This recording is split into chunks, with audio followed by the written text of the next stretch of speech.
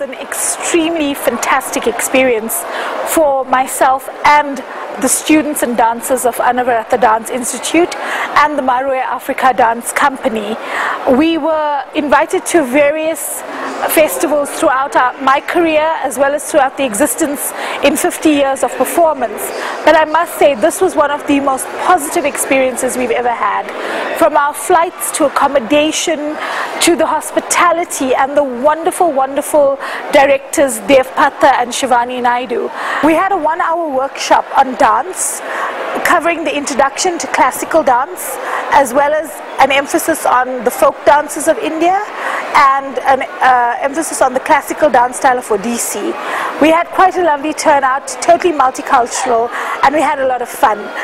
The kids enjoyed it, I enjoyed it, and I think Cape Town enjoyed it. So it was a fantastic experience, a great opportunity, and we are looking forward to 2012 with great anticipation. The best of luck and much strength to the festival. I hope that every year is going to get better and better with time. We have had a fantastic lineup of entertainment. What has been amazing is that we've been able to bring you dancers from around the world. For example, we had Portuguese dancing, and people who are wanting to go and see Portugal will be so excited to see a taste of the culture of what they're going to be experiencing in other countries. It has been really fantastic to see those cultures come together under one roof.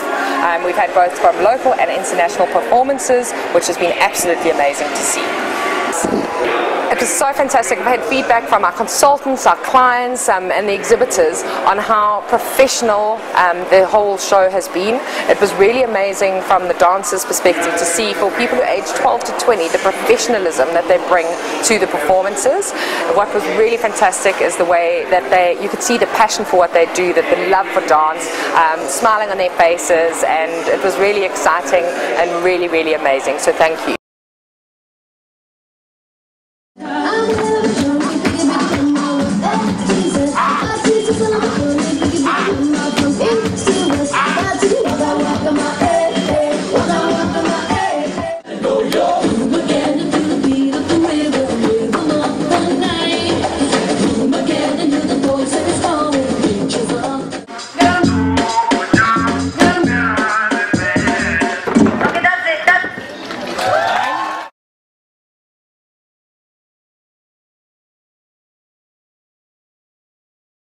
Our history begins more than 40 years ago, when in 1959, Rani, our founding director, and her sister Prema were amongst the first 3 South African girls to study Bharatanatyam in Madras, India, and returned to South Africa in 1961 to give spellbinding performances at every major centre.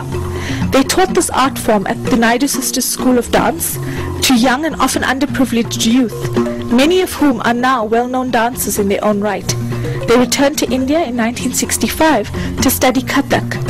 Anusia, the daughter of Rani, studied Bharatanatyam and kathak under both her mum and aunt since childhood and attended the same schools as her mother in India.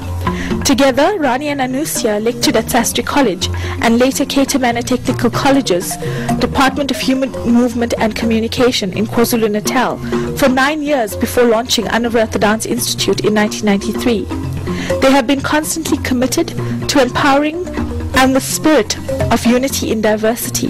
In this endeavor, Tandiwe Princess Mzobe became their first non-Indian pro bono student after expressing an interest in the art form in 1992.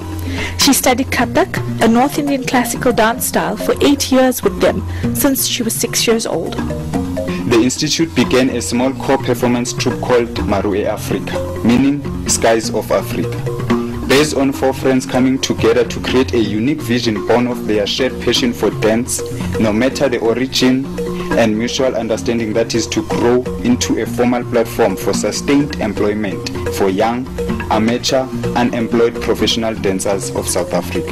The recognition of our work was greatly cemented by being invited to perform at prestigious venues and events both locally and internationally, such as the Playhouse in Durban, the Pepsi Cola launch concerts in South Africa, the 9th African Athletics Championships in 1993, and 2 international tours, the first to Mauritius in 1995 as part of their Independence Day celebrations, and the second to Mauritius and Malaysia in 1999. Since our inception, we have been privileged to perform for some of the most prominent personalities in the world.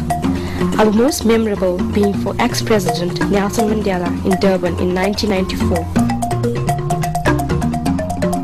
And for Queen Elizabeth II in 1999 at the Durban City Hall as part of the city's official reception in her honor.